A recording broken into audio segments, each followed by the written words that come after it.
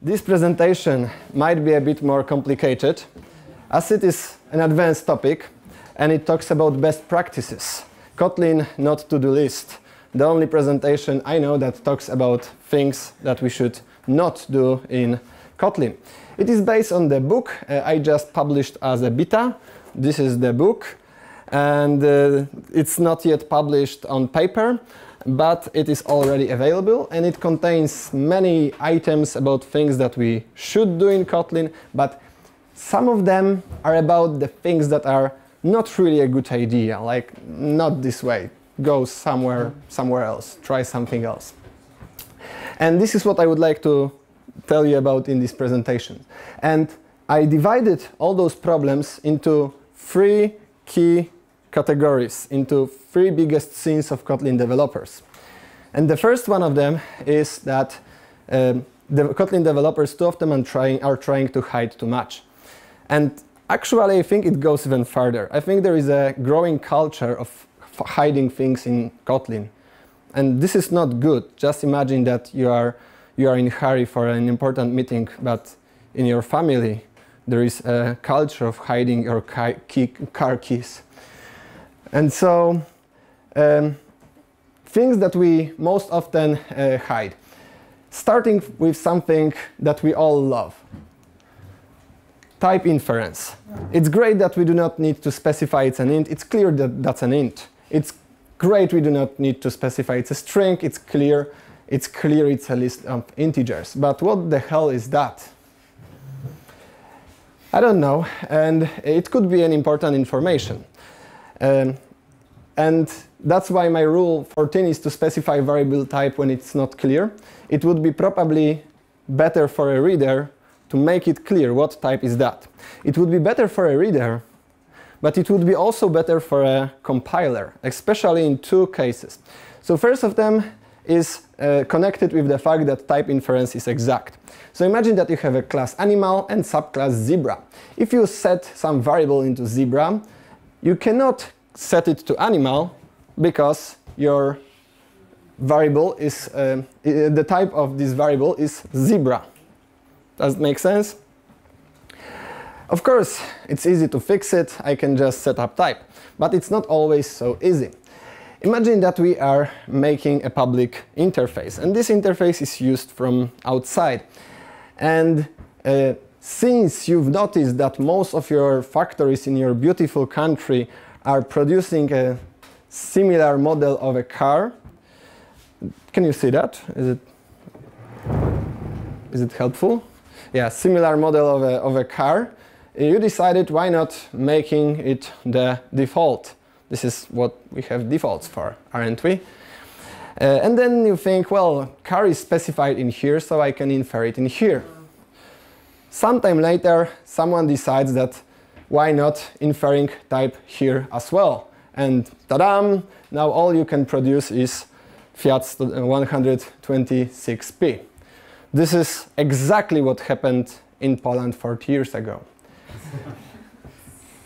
And so my item 4 is do not expose inferred type. Inferred types are especially important, and we often look for them. And I am kind of sick of trying to figure out what function returns, what type returns, and going up, and there are some generics on the way, and some flat maps, etc., etc. Type is an important information, especially in public interfaces. It's better to have it. Another important problem with typesetting is null safety. So as we know, we have a great null safety system that supports us on every step. But there is one small problem. What when we are interoperating with Java? As you might know, when we have this Java annotated properly, we trust that those types are annotated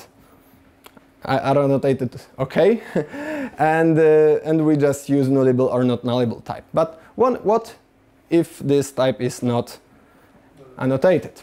So we do not like this presentation, and we avoid it as much as possible. One of the biggest changes that was introduced in Android to support Kotlin was introducing all those, introducing Android nullable and not null annotations, but as well on other platforms, they, to support Kotlin, introduce their own annotations, and this way we make this interaction safer.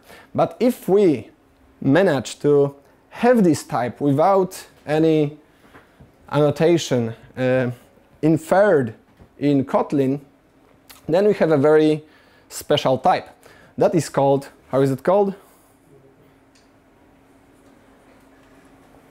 It's called platform type. And we note it as a type name with exclamation mark on the end. You cannot use it in Kotlin, but it is used on documentation and on warnings. So what is this platform type? Platform type, as you can see, can be either treated as nullable or treated as not nullable. It's like we haven't yet decided, so you can still decide. What is to on some way comfortable, but on the other way unsafe. So if this getUser returns null, then only user2 will throw null pointer exception. But believe me, the worst implementation is user1 because we are propagating platform type. So imagine that you are getting null as a platform type from Java. And in both cases, you are using it as not nullable. So in both cases, you will have null pointer exception. But there is a significant difference. So in the first case, so if you state this type immediately, you will have this null pointer exception where it comes from Java and with explicit error saying basically what you should improve. If you just use it somewhere in the middle, you don't know where this null pointer exception will just blow. This variable can be used few times safely and then unsafely. It's like a ticking bomb, just waiting for someone to use it incorrectly and bam. It is also, that's why I have a rule eliminate platform types as soon as possible. But also, platform types very badly interoperate with our typing system. So imagine what might happen if we manage to infer platform type into some public interface or a public method. So in here, I made an interface and I inferred platform type. So I can still decide if this is nullable or not nullable. Yeah? So when I am making my definition, I can decide it's nullable. But when I use it, I can decide it's not nullable. And this way I have null pointer exception produced in Kotlin and blown in Kotlin. Yeah. Basically, when we are propagating platform type, we made things behave like in Java. So unknown nullability and no safety. Of course, there is this warning that says that you should not infer platform type on a public interfaces, but it does not stop some people. Another thing that people often... do you have any questions? Another thing that people often hide is a receiver, which is also a great feature. So in here, instead of using this source entry again and again and again and again, we can just use apply and reference it once and then set it and then reference it implicitly inside the body of this apply. But when we are we need to be careful with hiding receiver, because when there are too many receivers that can be used, things can easily go wrong.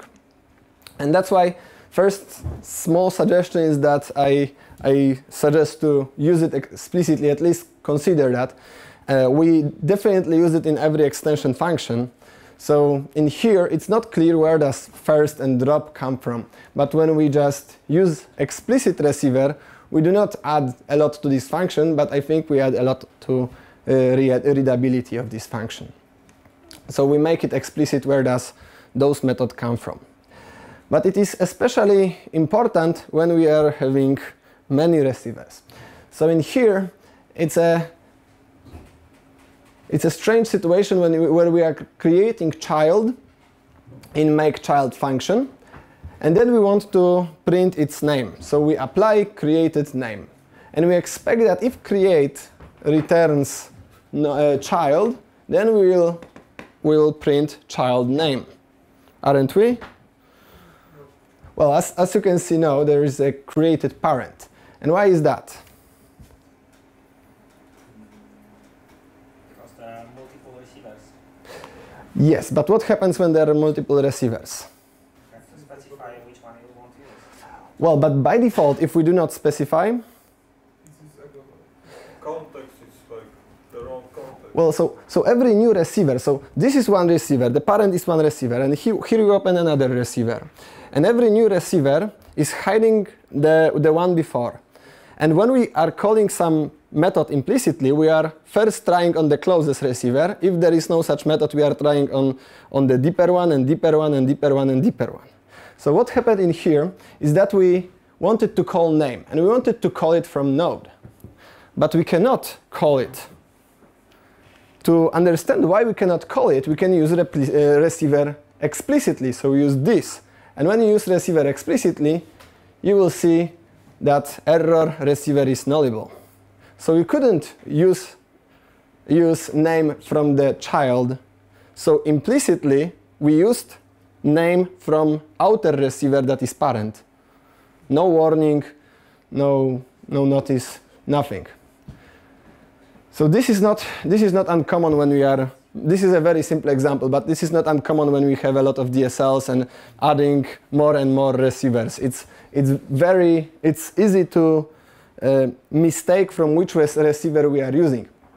And when you use explicit receiver, you are always using very concrete one. Even if you just use this means only the closest receiver, not the outer ones. So explicit use is always safer. This one can be solved by safe call, but of course this is still not a correct use of apply, because of this problem we are not using apply this way. Whenever we are adding some additional operation, we are using also or let, which force us to use explicit argument, because we use it using it instead of using this. Does it make sense? Perfect.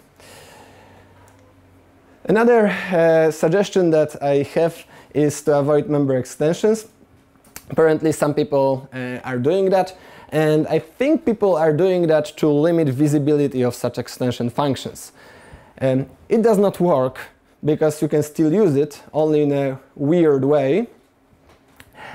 If you do not need it to be a member, then lift it into top level. And if you do not, and if you want to limit its visibility, we limit visibility using visibility modifiers. Member extensions cannot be referenced. Extension functions can be referenced like any function, except of member extensions. Also, there are many question marks when you use member extensions. So imagine that you use something from that you use a property or a function that is both in a dispatch receiver and an extension receiver, so both in A and B. So what does A? Where does it? What is the value of A in here? Where does it come from?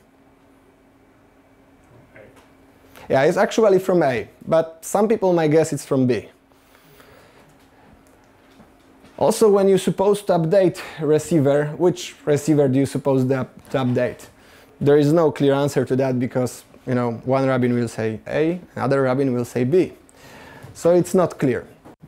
And this is about hiding things and that we do not need to hide. Another big problem in Kotlin community that I see is that people, two of them are trying to choose short over readable. And there are those, So the goal of Kotlin is not to be concise. Many people say they love Kotlin because it's concise, but it's not a goal at all. If you like concise languages, then I have a great news for you, because they are more concise languages. For instance, this is game of life. Do you know this algorithm? It took me like 10, 15 lines at least to implement it in Kotlin in a correct way. In APL, you can do it in one. So your first thought is probably, whoa, that's short. Another one is, I do not have half of those characters on my keyboard. Yeah, so it's also highly not readable. I think even those few APL developers that exist worldwide might have a problem to understand it if we would use some other name instead of live. But it's a perfect for programming golf contests, so very useful languages. Another language like that is J.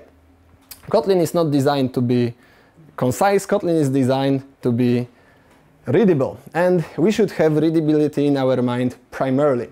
And this difference can be well reflected on those two code snippets. So I asked many developers, including asking on Twitter, which one do they prefer? And I was surprised how many developers, especially experienced developers, said that they prefer the second one. I think it's a perfect code snippet if you would like to show to all those newbies how great you are in Kotlin and what amazing features do you know. Also, it might be really useful if the new person you just hired is thinking he's or she's too important in the company and you want to show him or her. So compare those two. From an eye of a new person, the first one is clear, as it is nearly the same as in nearly all other languages. The second one is hugely terrifying. It contains many features like save call, take if, let, bounded function reference, Elvis operator with some expression on the right side. So second one is very hard. First one can be understood even by JavaScript developers. but also for an experienced person, I see the first one and I know what's going on here. To understand the second one, I still need to read it carefully, so it takes more time, more concentration as well. Also, think what would happen if you would need to apply some changes. Let's say that you need to add something to those branches. So in the first one, that's easy. I just add something to those branches. In the second one, I cannot use function reference, so I need to refactor it, and then I cannot just use Elvis operator this way, so I need to wrap it somehow. So for instance, run function, and it's getting even more terrible. Yeah. And finally, also debugging and support is better for the first one. And also the second one adds a little bit of trash, so it's slightly slower. But there is one big difference. There is one big thing that we need to say. Who noticed that those two do not behave the same way?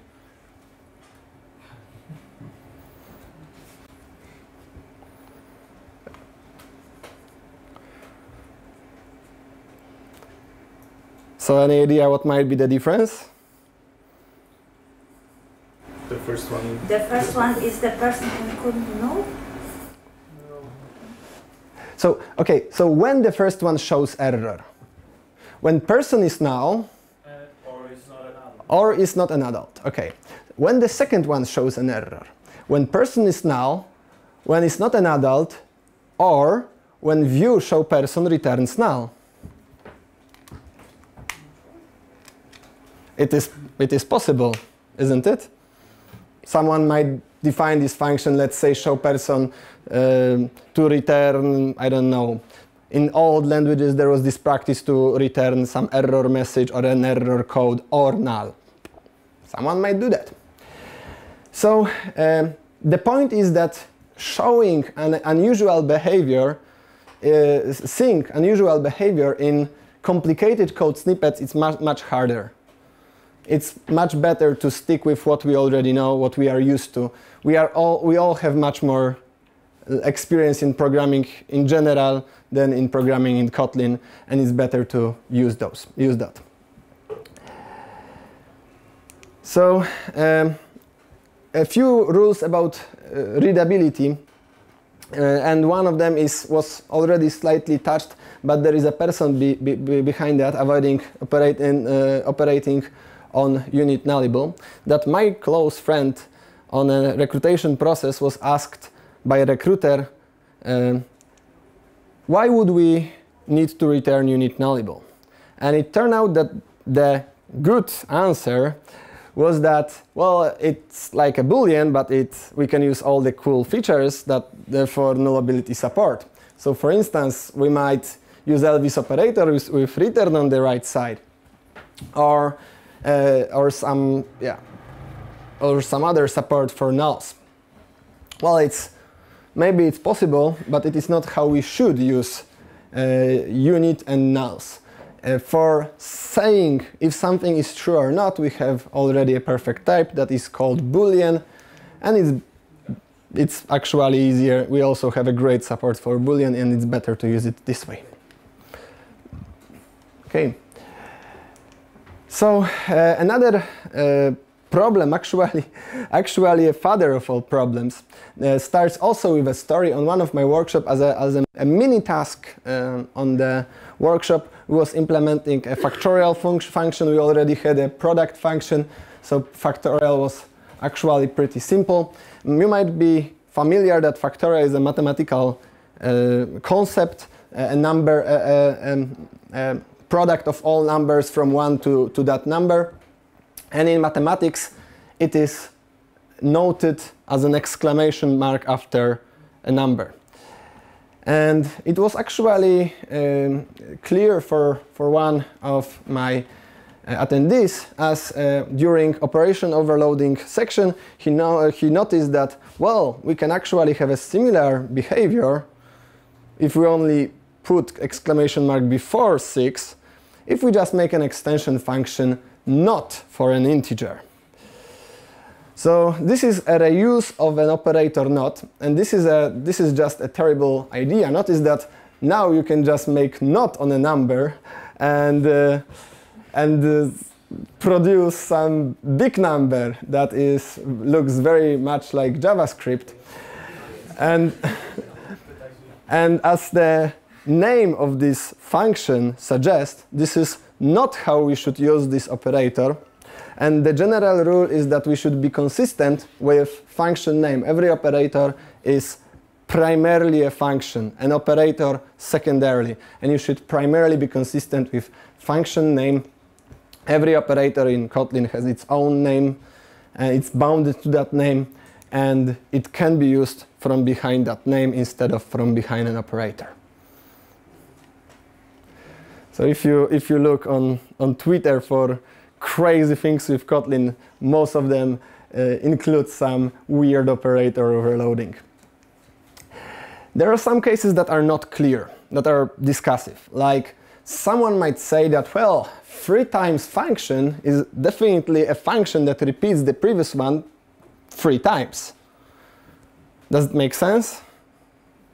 But, well, then the other person will come and say, no, no, no, no, no. 3 times function is calling function 3 times.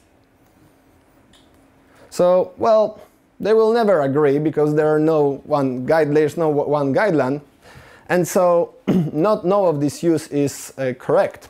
It's much better to use infix functions, which are descriptive, which have names and are less confusing. So we can make 3 times repeated to repeat function n times, as well as you can use top-level function like repeat that is already present in the standard library. So the general idea, if you have unclear cases, is better not to use operators because someone will be confused by them. It's better to use functions. They are better, more descriptive. Okay, and finally, the third biggest sin of Kotlin developers, disrespecting contracts. Notion of contract, I've noticed it's nearly forgotten nowadays. That's why I spend a lot of pages on that, on setting up contracts. Contract is a set of promise that a developer gives, a creator gives to a user. And there is this communication that that makes our nowadays programming. But it's better to show it on an example, and we can start with a very clear item for most Java developers: minimize items visibility. So when you have some class, you are probably familiar with a concept that it's better to make private what does not need to be public, or in other way limit its visibility. Why do we want to do that? There are very good reasons behind that. So first of all, we want our interfaces as small as possible. Every function needs to be maintained, needs to be tested, needs to be respected, documented. So it's just easier to have less functions. People might, if it's public, people will use that, and then you have some responsibilities, because changing that might make many people angry, or if it's your project, might make your evening not so good, because you need to go through the code and adjust all the uses into some alternative. It is also it is also easier to expose something in the future than hide something, the same problem. Taking functionalities from people that they use is not a good idea. Also, about the state of a function, what primarily relates to properties, class cannot be responsible for its own state when it can be changed from outside. So here, previous user, you can guess it should be documented, but you can guess it means the previously downloaded user. But if it would be public, it could mean anything, because any class could change it from outside. So you are never sure how it is used. Also, it is easier to track and understand how class works when it has smaller visibility, more restricted visibility, less things to use, easier to understand. But it needs to be understood that limiting visibility is primarily defining a contract, a communication with a user. It's not really a tool to stop someone, to really stop someone from doing something. Formally, we can do everything in a Java virtual machine if we really want. So think about this simple class with a private function. It is private, so you think, hey, it cannot be used from outside. But actually, to use it from outside, all we need to do is to sit down and reflect, and get function class reference, get member functions, find function by name, open it, and then we can just call it. As simple as that. We can open everything and call it using reflection. If you think that people won't do that because it's just too complicated, I can make an extension function.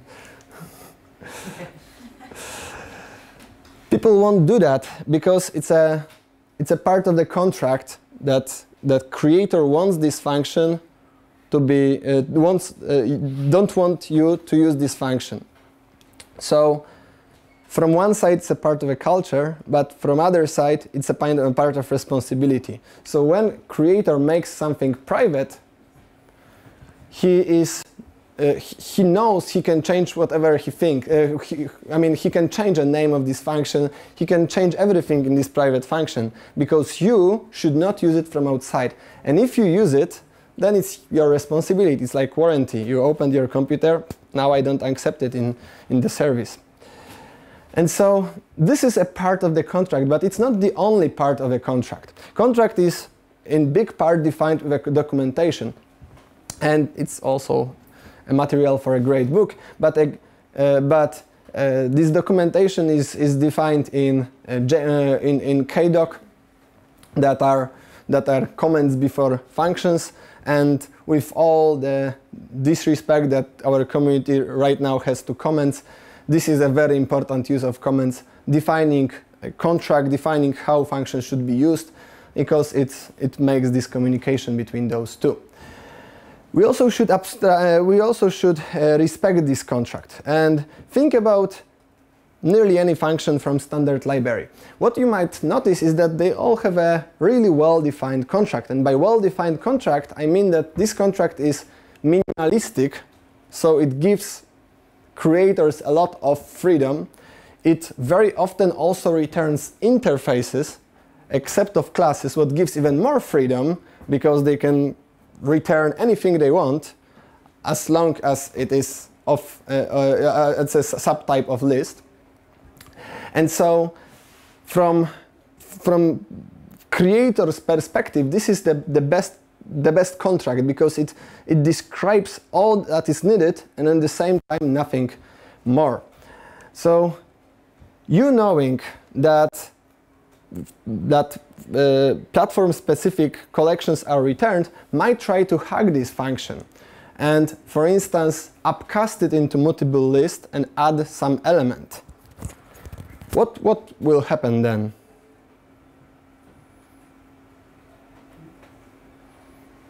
Well, I don't know. Contract says nothing about it, so it can do anything. Maybe some country will just blow. I don't know. Actually, on JavaScript, on Kotlin JS, it will work fine.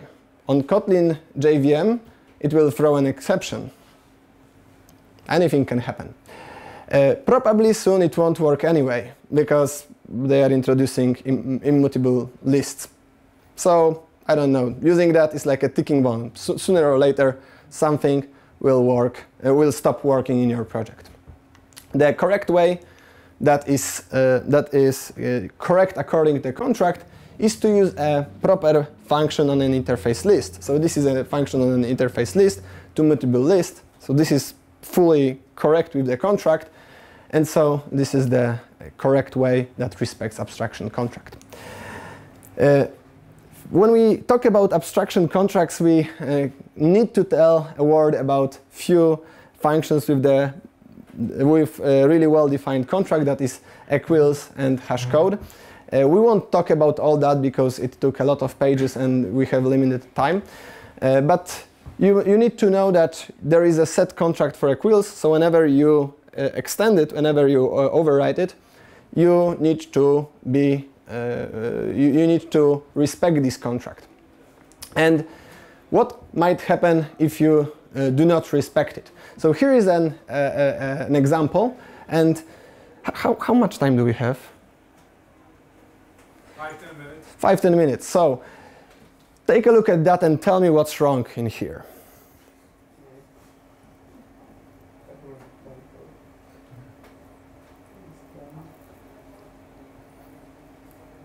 Who read Effective Java? Okay, few people. So, okay, any ideas? Shouldn't compare doubles. Why? I will go back in here. Our equals should be reflexive, symmetric, transitive, consistent, and not equal to null. So what's wrong in here?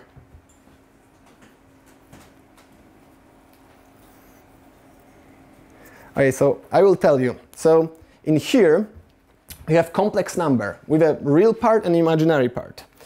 And we can compare it to double. So if imaginary part is equal to 0 and real part is the same as double, then we assume they are equal to each other.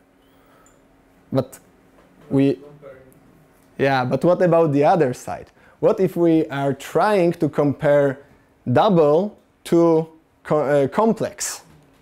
So this implementation is not symmetric. It's only one example.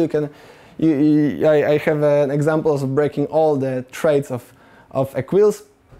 This implementation is not symmetric. What does it mean? What might go wrong with this part of contract being broken? Well, imagine that you are checking if some element is in a list, or you are using assert equals, or whatever else. We could use assert equals 1 and complex 1 and 0. So what result do you expect in here? Well, I don't know.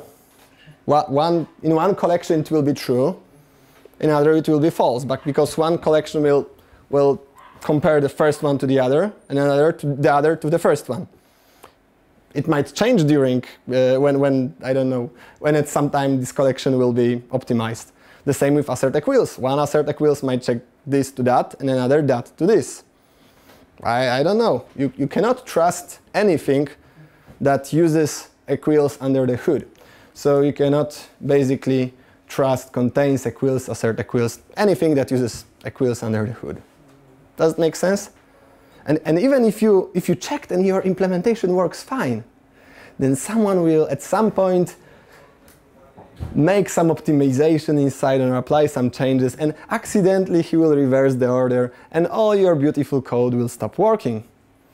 Well, that's what happens when you break contracts. Same with hash code. Hash code has two important parts of contract. First one is broken in here. It's rather known. What do you think is wrong in here?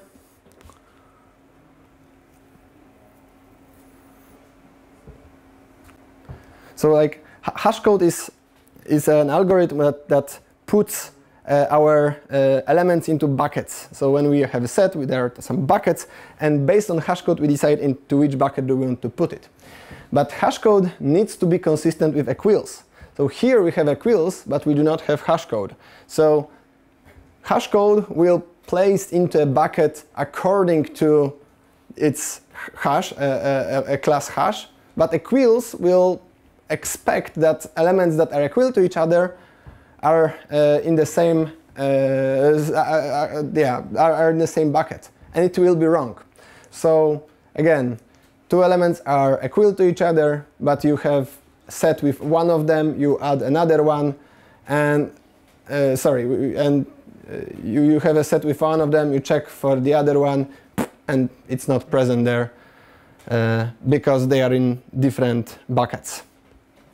So the same, you cannot trust set, map, etc., etc. Many developers had a great solution to that. If hash code decides into which bucket do we place an element, and the only requirement is that equal elements needs to be in the same bucket, why not? There is a warning if you forget about hash code and you have equals. So why not just returning some constant? Genius! Or everything will be in the same bucket, so you will never miss the same elements. Yeah, does it make sense? So what might go wrong? It will actually work correctly, but not really efficiently. And to show how much, I made a test and I created a set of correct names. And you might notice that during this set creation, we needed to compare, but they all landed in a different buckets, so equals is used 0 times.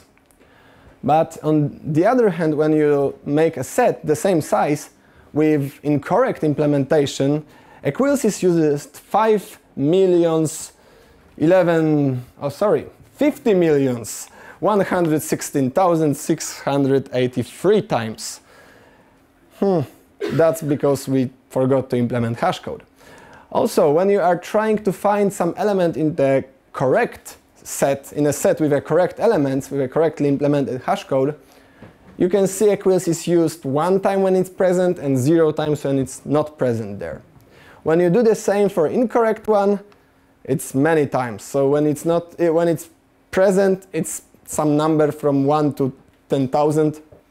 When it's not present, as you can see, over 10,000s. So this is what happens if you return constant. Also Kotlin features have their own contract. That is, there is some responsibility, some associations with how Kotlin features should be used, and we talk about it a lot in the workshop. So what seems to be wrong in this example?